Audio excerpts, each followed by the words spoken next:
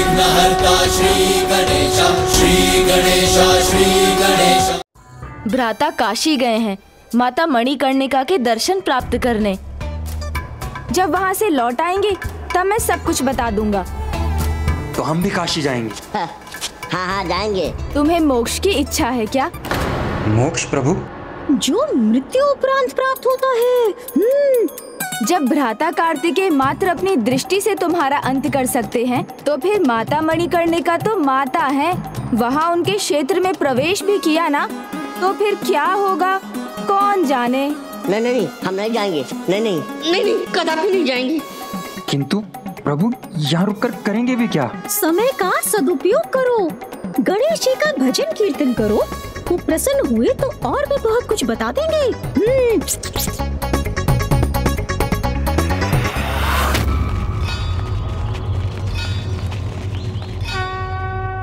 भ्राता तो अब काशी पहुंचने वाले हैं, मुझे शीघ्र जाना चाहिए।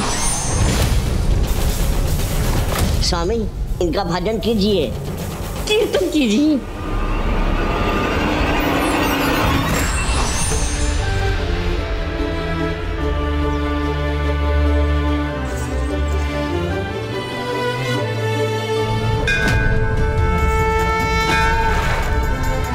हम काशी में हैं। कहीं ये दोनों हमें मूर्ख तो नहीं बना रहे?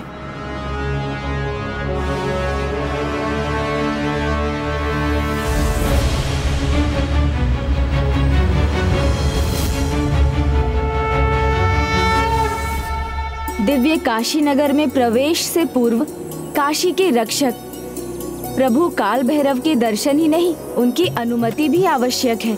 उचित कहा गणेश। प्रभु काल भैरव के भोग के लिए हमारे पास ये मिष्ठान तो है, अब बस सेनापति वीर बाहु की ही प्रतीक्षा है। शीघ्र ही वो भोग के लिए सुरा भी लेकर आते ही होंगे। ओम काल भैरवाय नमः।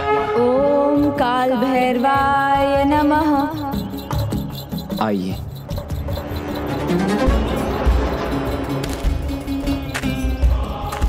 सेनापति वीर बाहु, मुझे काल भैरव के भोग के लिए सुरा यहाँ कहीं प्राप्त न हो सका।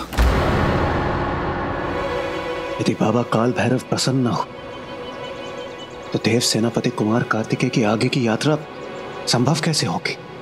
हे बाबा काल भैरव, कृपा कीजिए कि भ्राता कार्तिकेय अपनी यात्रा संपन्न कर सके। कोई बात नहीं सेनापति वीर बाहु, आइए हम आगे बढ़ते हैं।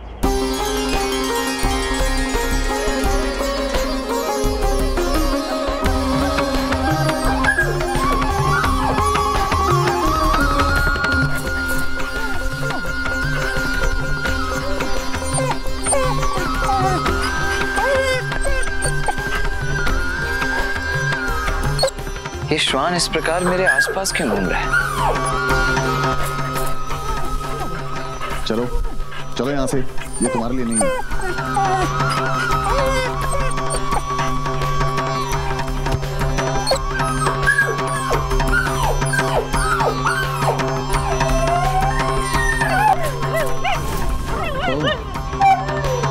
तो ये श्वान मेरे हाथ से प्रसाद लेना चाह रहा है।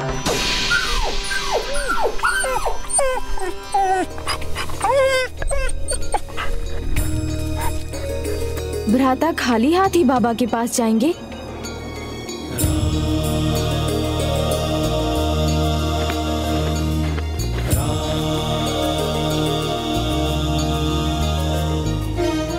सुरा प्राप्त हुई नहीं और प्रसाद ये भूखा श्वान खा गया।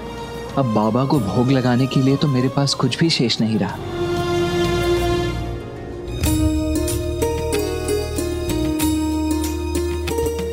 आइए देवगण।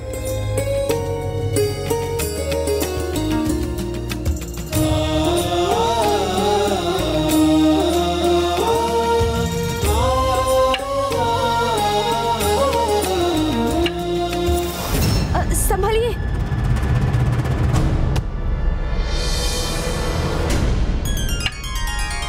पहले वो काला श्वान और अभी अघोरी बाबा कहाँ से प्रकट हुए?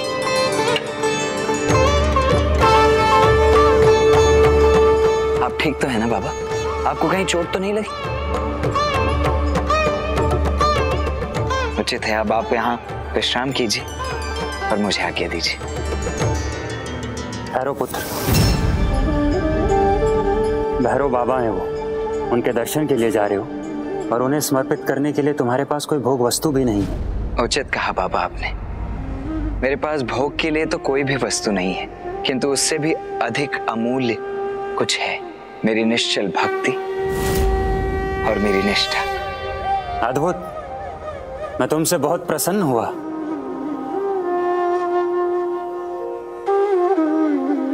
ये लो।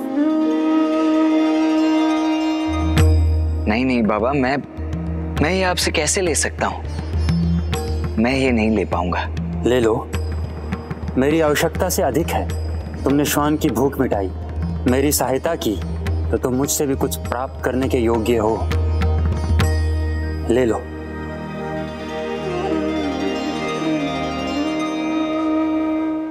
आपका बहुत बहुत धन्यवाद बाबा। मात्र संयोग नहीं है ये, इसके पीछे अवश्य कोई दिव्य कारण है। जानी मन जप ही योगी सहर्षा, करता तु हरता। गले मुंड माला पाणि भस्मा भुजंग, अंग विजया। चतुर्था जपता है योगी, लोचन विशाला। जानी मन जप ही योगी सहर्षा, तू करता हरता गले मुंड माला। जानी मन जप ही योगी। हे भैरव बाबा, हमारी पूजा एवं भोग स्वीकार कर हमें काशी के इस पावन भूमि में प्रवेश करने की अनुमति दीजिए। ओम श्री काल भैरवाय नमः। ओम काल भैरवाय नमः। मन जप ही योगी सहर्षा, करता तू हरता गले मुंड माला। कहते सुजान जान दया मन में विषयवान, कहते सुजान जान। ये तो वही बाबा हैं जिनसे बाहर भेंट हुई थी। निगाह है बैल वाला, मेरो निगाह है बैल वाला। जानी मन जप ही योगी सहर्षा, करता हरता गले मुंड माला। मुझे आभास तो था कि वो दिव्य श्वान अघोरी बाबा आप ही थे प्रभु, स्वयं हमारी सहायता के लिए प्रकट हुए थे। हे बाबा, क्या ये हमारी परीक्षा थी? यदि हम आपकी परीक्षा में सफल हुए, यदि आप हम सबसे प्रसन्न हैं, तो हमें अपने वास्तविक रूप में दर्शन प्रदान करने की कृपा कीजिए।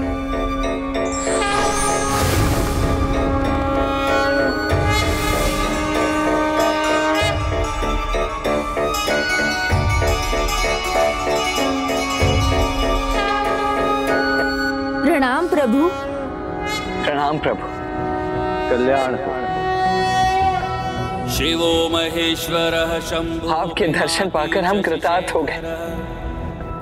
मैं तुम्हें अनुमति देता हूँ, तुम काशी में प्रवेश कर अपनी यात्रा का ये पड़ाव संपन्न कर सकते हो। यदि यहाँ आपके लिए सब कुछ कुशल रहा, तो शीघ्र आपको देवी मणिकर्णिका के दर्शन होंगे। किंतु सर्वप्रथम काशी के स्वामी बाबा विश्वनाथ के दर्शन कीजिए। ये उनकी पंच भोग आरती का समय है।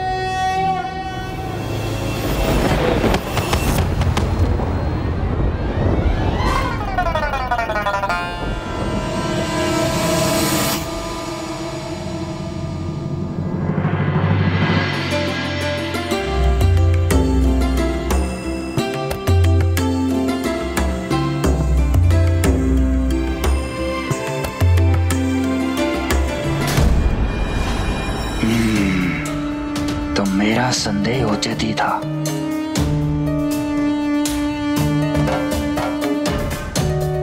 इतनी तैयारी, इतनी व्यवस्था, अवश्य इस यात्रा के पीछे कोई विशेष प्रयोजन है। देखूं तो।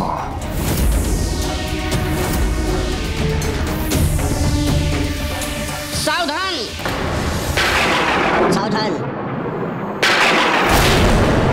सावधान स्मरण करना पड़ा ना हमें। ये स्मरण कराने के लिए कि गणेश जी ने क्या कहा था काशी को लेकर के।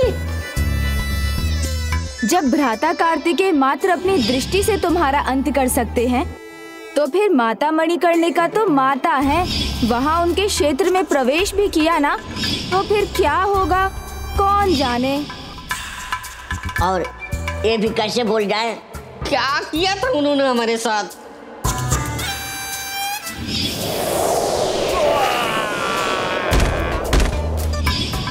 और फिर ये तो उनके माता पिता का स्थान है, पता है ना कितनी दुर्दशा करेंगे वो। तो क्या हाथ पर हाथ धरे बैठे रहे।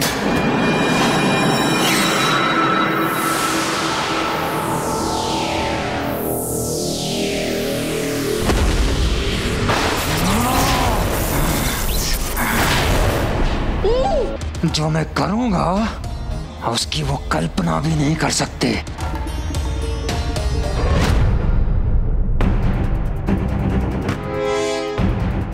मुझे किसी ऐसे स्थान पर रहना होगा जहां से सदा इन दोनों पर अपनी दृष्टि रख सकूं।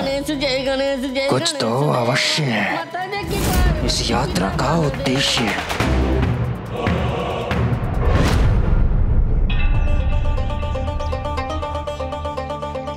भ्राता, बाबा विश्वनाथ की पूजा के लिए 5 तत्व आवश्यक हैं: दूध, घृत, मधु, दही और गन्ने का रस प्रभु के भोग के लिए, और उसके साथ बेलपत्र और पुष्प भी चाहिए।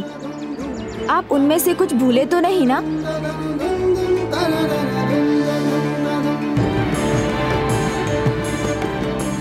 नहीं गणेश, मैं कुछ भी नहीं भूला हूँ। पूजा के लिए जो कुछ अनिवार्य है वो सब कुछ ले चुका हूँ, और अब बस केवल प्रभु दर्शन पाना चाहता हूँ। भज बाबा विश्वनाथ, भज बाबा विश्वनाथ, भज बाबा विश्वनाथ, भज बाबा, भज बाबा विभूषित वामभागं, नारायण प्रियमनंग मदापहारं, वाराणसी पुरपतिं भज विश्वनाथं,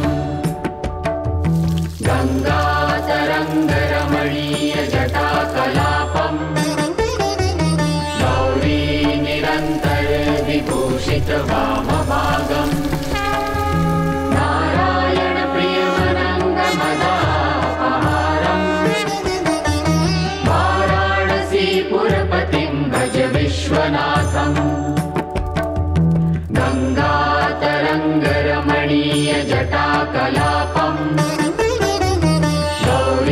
निरंतर विभूषित वामभागं, नारायण प्रियमनंग मदापहारं, वाराणसी पुरपतिं भज विश्वनाथं,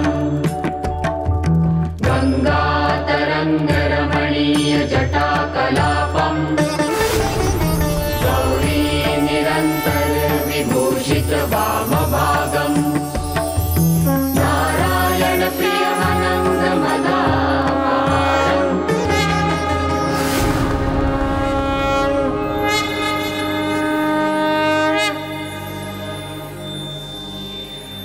हे बाबा विश्वनाथ, आपका कोटि कोटि धन्यवाद कि मेरी इस यात्रा में आपने अपने दुर्लभ दर्शन मुझे प्रदान करने की कृपा की। पुत्र, ये तुम्हारा दूसरा पड़ाव है इस यात्रा का, जिसके अंतिम पड़ाव को संपन्न करने के उपरांत ही तुम्हें वो पाशुपतास्त्र प्राप्त होगा, जिससे तुम सूरपद्मन को पराजित कर सकोगे। काशी की तुम्हारी यात्रा देवी मणिकर्णिका के दर्शन प्राप्त करने के बाद ही संपन्न होगी। हे बाबा विश्वनाथ, अब मुझे आशीष दीजिए कि मैं माता मणिकर्णिका को प्रसन्न कर उनके भी दर्शन प्राप्त कर सकूं।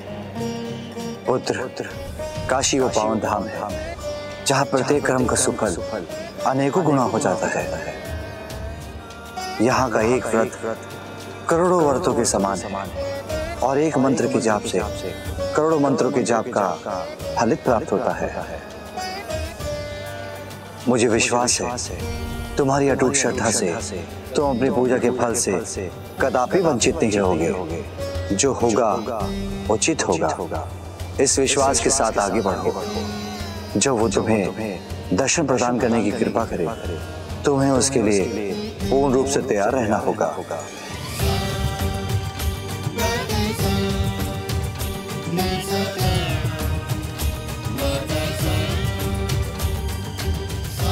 देवराज, आप क्यों चिंतित हो उठे?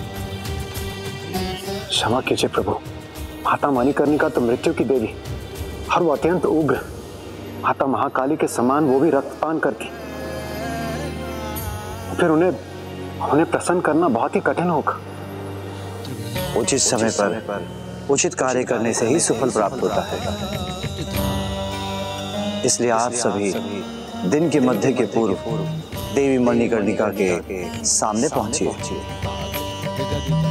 क्योंकि तब आपको वो महान दिव्य दृश्य दिखाई देगा जो सर्वथा अनुपम होगा। स्मरण रखिए, जब कोई कार्य पूर्ण विश्वास और अपनी सफलता पर बिना संदेह किया जाता है, वो पूर्ण होकर ही रहता है।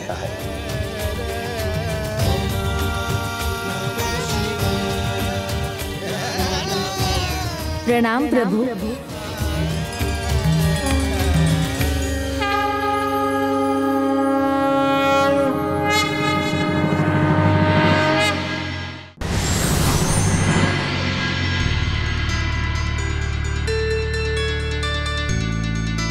जैसा प्रभु ने कहा उसके अनुसार हमें शीघ्र आगे बढ़ना चाहिए, तभी तो हम दिन के मध्य के पहले वहां पहुंचकर उस दिव्य दृश्य के साक्षी बन सकेंगे।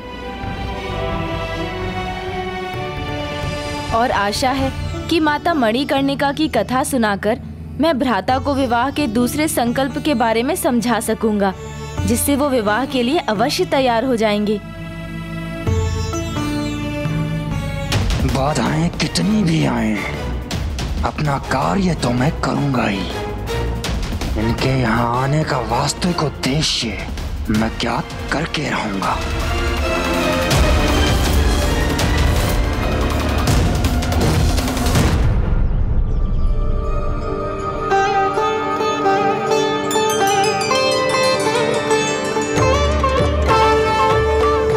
भ्राता, अभी दिन का मध्य भी नहीं हुआ है और वो देखिए, हम माँ मणिकर्णिका घाट पर पहुंच भी गए।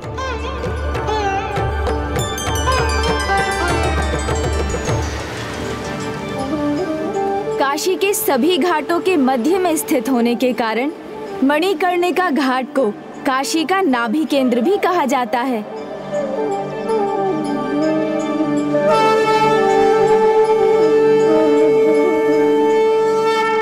हाँ अनुज गणेश, यहाँ माता मणिकर्णिका के निकट दिव्यता के बढ़ने का एक अद्भुत आभास हो रहा है मुझे।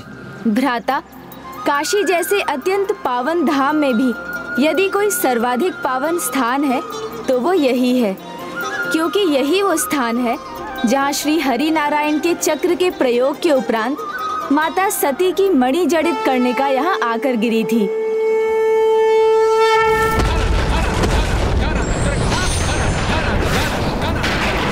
इसलिए ये स्थान 51 शक्ति पीठों में से एक बना और माता की मणिकर्णिका यहाँ गिरी थी, इसलिए इसका नाम मणिकर्णिका घाट पड़ा। इसका नाम मणिकर्णिका घाट पड़ा।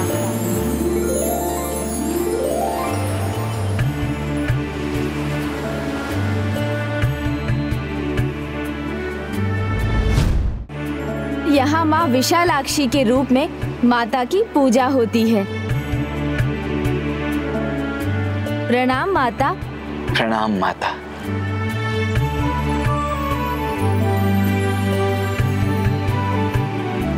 किंतु गणेश, हमें माता मणिकर्णिका के दर्शन कहाँ प्राप्त होंगे? आइए भ्राता, मैं आपको वहाँ भी ले चलता हूँ, मणिकर्णिका के दिव्य कुंड पर।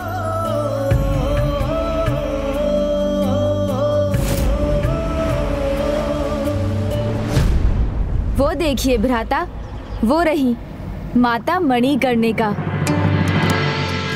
स्वर्ण सिंहासन पर विराजमान, जिनके मस्तक पर महादेव के समान तीसरा नेत्र है, जिनके तन में स्फटिक के समान शुभ्र कांति है, माणिक्य के समान जिनके तरल लाल होंठ हैं, जिनके जूड़े में मोगरे के पुष्पों का गजरा है और वस्त्र श्वेत हैं, और जो स्वयं स्फटिक के समान ही है।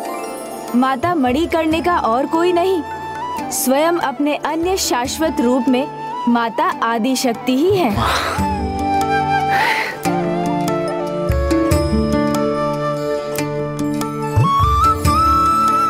माता के इस चतुर्भुज रूप में उन्होंने काला कमल पुष्प और डंब फल धारण किया हुआ है।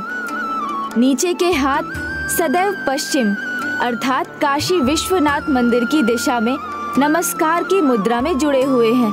उनके खुले नेत्र सदैव प्रभु दर्शन के लिए लालायित हैं। हर दिन भोर में ब्रह्म मुहूर्त के समय सर्वप्रथम माता ही प्रभु विश्वनाथ के दर्शन करने जाती हैं। बाबा विश्वनाथ के नेत्र भी माता मणिकर्णिका की ओर ही हैं, जो माता पार्वती की ही रूप हैं। उनके प्रत्येक रूप में माता प्रभु महादेव की और प्रभु महादेव माता के ही तो हैं। दोनों में एक दूसरे के प्रति अपार अगाध स्नेह है। समान रूप से एक दूसरे के प्रति सम्मान और परस्पर निष्ठा से समर्पित हैं। और यही उनके संबंध की सुंदरता है और यही उनके अटूट जुड़ाव का आधार है। ऐसा संबंध जिसमें दोनों भागीदार एक दूसरे के प्रति सच्ची निष्ठा रखें और सदा एक दूसरे का ध्यान रखें, ऐसा अनूठा संबंध विवाह का ही परिणाम होता है। अनुज गणेश, अब हमें माता मणिकर्णिका की कथा सुनाओ। हाँ, अवश्य सुनाऊंगा भ्राता। मुझे आशा है कि ये कथा सुनकर आपके मन में भी विवाह के प्रति सकारात्मक भावना उत्पन्न हो। ईश्वर को अर्पित करने के लिए फल फूल मेवा मिष्ठान से कहीं अधिक उपयुक्त उपहार निश्चल भक्ति, प्रेम और शुद्ध चित्त की चेतना है। For more updates, subscribe to our channel, click the show links and enjoy watching the videos.